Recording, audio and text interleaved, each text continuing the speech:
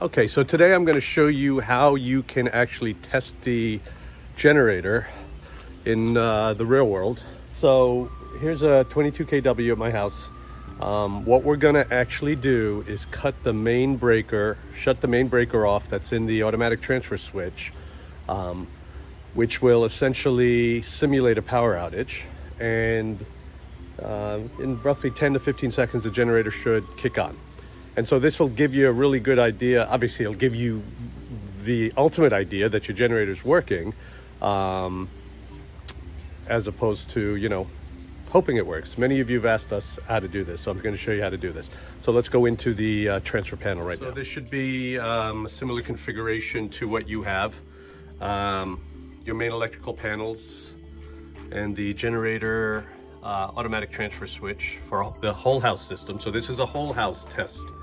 If you have a essential circuit test, in your circuit box, you're going to have a double breaker that goes to the generator panel. If you flick that, the generator will simulate, will have lost power. So first thing we're going to do, we're going to open up the panel. And I'm doing this with one hand, so bear with me. Okay, so that comes off.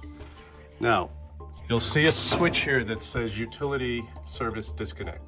When I flick that, that's as if the power from Eversource, in our case, is off, is no longer coming. Okay. All the lights are off. Generator just kicked on, you can hear it. In about 10 more seconds, it'll detect and switch. And as you see, it just switched to generator power.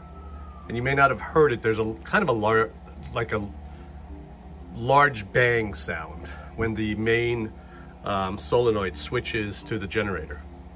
So we're going to let the generator run for a few minutes. And then we're gonna shut this off because it's always good to let the generator run once you've started it. The generator's been running. We're gonna now go back to utility power. So it's sensing the utilities back on.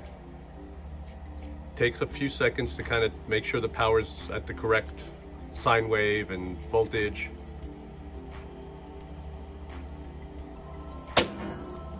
And you just heard that bang. And now we're on now we're on utility power. Generator is still running. Generator will still run for up to a minute.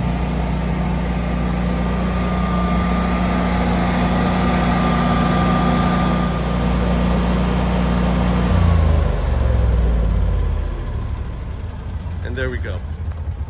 Generator is off, and there's your real world test.